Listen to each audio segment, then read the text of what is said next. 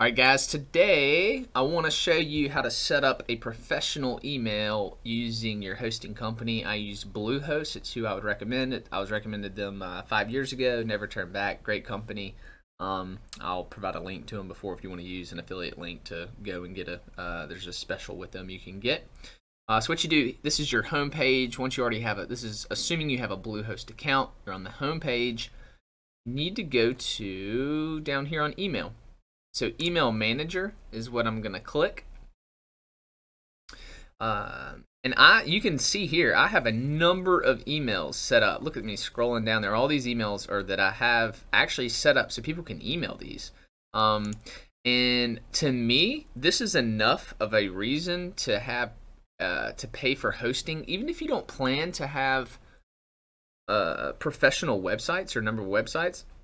Let me give you an example. You could buy a domain like your name. Say your name's Jason Smith.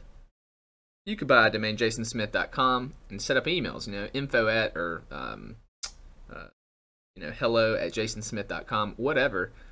You don't even have to have a website. You could actually forward that domain jasonsmith.com to like your Facebook page, or you could set up a simple website. But to me, this is enough of a reason to set up an email account. All right, so let me get on it. So create an email account.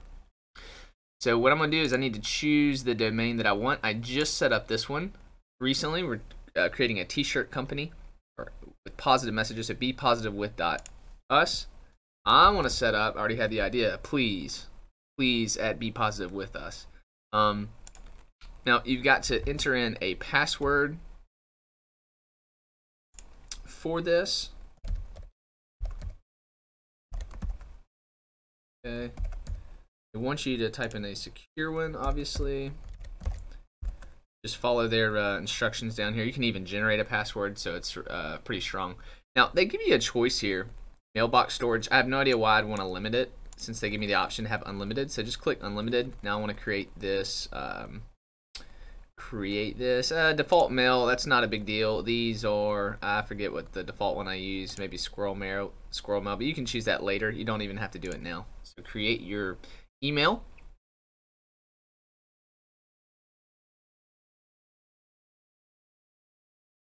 And officially, I have the email. Don't want to remember that for now. So officially, here's the email. So someone could send me an email. I could log into webmail.